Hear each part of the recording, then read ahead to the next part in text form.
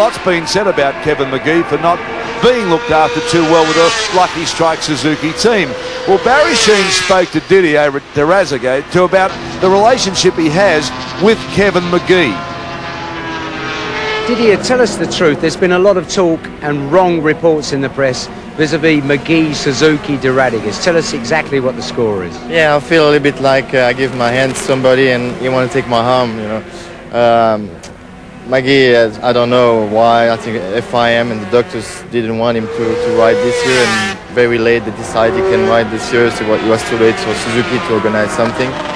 And so they decided to help him in Japan. He had one bike in Japan and he made the race very well. But after Japan, Suzuki said, he asked again for a bike for Australia. And they say, no, it's impossible. They don't have a bike.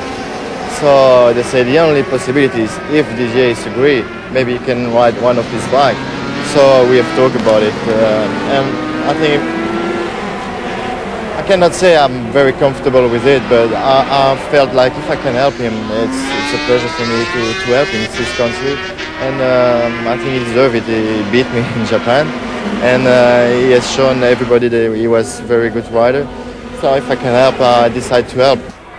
Well, there it goes. Nick Harris, Didier Derazagate is just explaining. That's the man he's talking about, Kevin Magee. And I know that, you know, our heart's out with this man. It's one of the great sporting comebacks in sport that Magee has come back the way he has. But really, Didier's been getting criticised for something that probably has, you know, got nothing to do with him, really. He's just trying to do the right thing.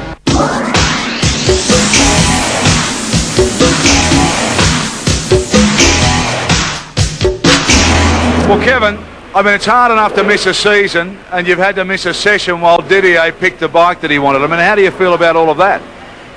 Yeah, it's pretty bloody hard when you got a bunch of guys out there who have got a season on you, and they've also got the first session on you.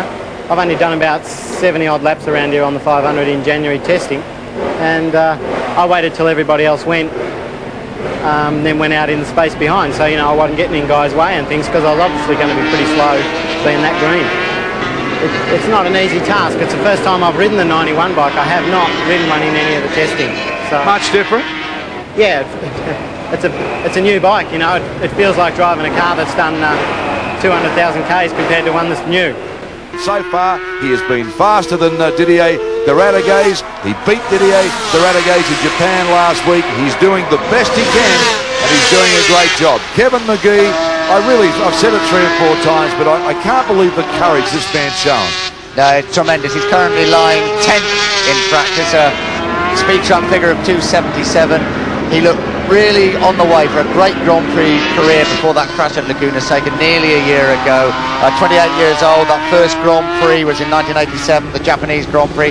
I remember his first Grand Prix win so well, 1988 in Spain at Jarama. That was his only Grand Prix win. 21st in the championship last year, obviously, because he missed nearly all the season following the accident. You're so right, Darren, he really is riding on a great wave of emotion, and everybody wishes him well. Everybody's so happy. I think even last year at Phillip Island, when he turned up and saw everybody from the Grand Prix circuit, everybody was so pleased to see him. He's a very popular man, a very good rider indeed, and I think everybody's got their fingers crossed that something will come up for him during the season. The interesting